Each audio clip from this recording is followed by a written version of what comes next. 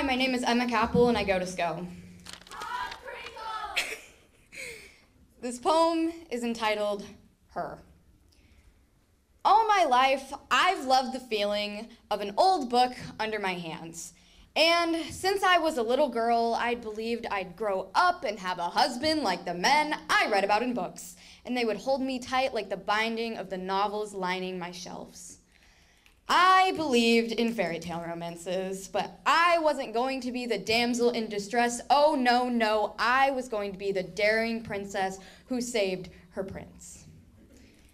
And then I met her.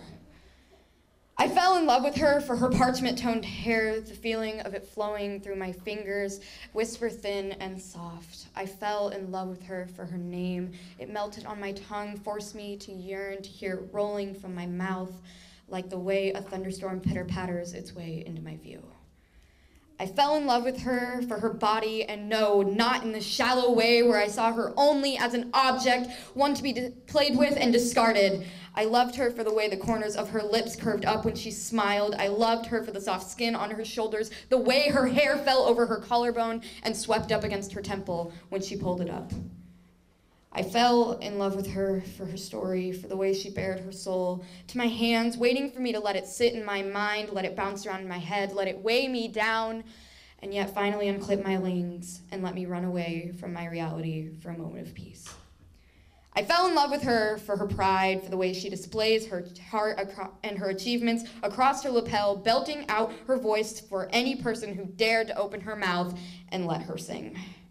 I fell in love with her for her skin and how it glittered under the spotlight she sat in, the blush pink champagne bubbling in her hands, the rough calluses of her palms covered by perfect nails.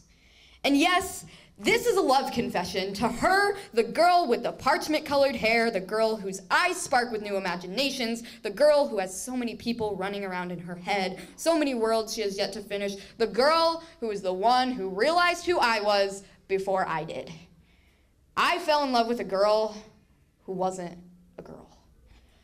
She had a name, but it was instead a title. She had hair, but her hair was made of paper. She had a story, but it was the one written on her pages. She had a voice, but it was the one in my head, my narrator, the one that told me everything about my adventures. I fell in love with a girl who was really just a book.